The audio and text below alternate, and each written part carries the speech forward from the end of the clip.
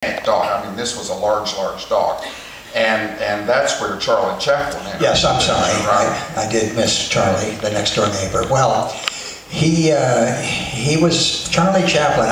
You probably know him from his films and, you know, The Little Tramp, and he's iconic in that. But he was, like my father, not all that he appeared to be. And he was a party animal.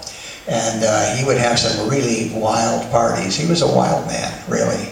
And anyway, not that it was, you know, my dog Bill chased cars, and unfortunately he chased Charlie's car down the street one day and got tangled up in his wheels of his car, and he was killed. To his credit, Charlie came back to the house and told my parents that he had, you know, run over Bill.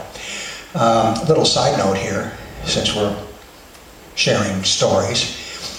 James Mason had cats. He loved cats. In fact, if you go on eBay and you look for the James Mason, you put in cats, he wrote a cat book, with illustrated cat book. He loved cats. And my dog Bill loved cats too. And unfortunately, Bill would bring home on occasion some of James Mason's cats in different, well, you don't want to know, but it was not pretty. So James Mason hated my dog Bill, and he would complain all the time to my parents about Bill. You know, you've got to keep that dog on your property. And he was right, you know. But Bill was a hunter, and I'm sure that when Charlie ran over Bill, somebody down the street, my babysitter, was rejoicing, you know. But anyway, he did run over the dog. He killed the dog, and I was 8.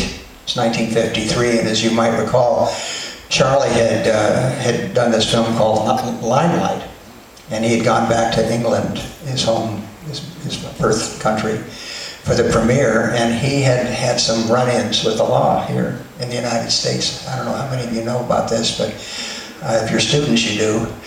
And he had violated the Mann Act, and he had taken a teenager across state lines, and plus, this was during the HUAC hearings, and there was this is Eisenhower administration, you know, and so it was very conservative, and he was thought to be a communist sympathizer, and when he tried to come back, they wouldn't let him in, and he never did come back until I think he accepted his Academy Award in that very touching speech he gave, you know, before he passed.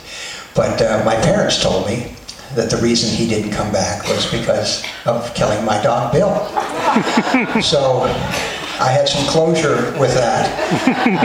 I don't know if it was enough punishment, but as it turned out, because he didn't come back and he lived next door, my father bought his house and he remodeled it actually for his mother. My grandmother moved in there, but no, it was a very interesting upbringing. And I mean, aside from the neighbors, just the people who came to the house, and Sophie Tuckers and Eddie Canners and Barbara Stanwyck, and just so many people came through my life.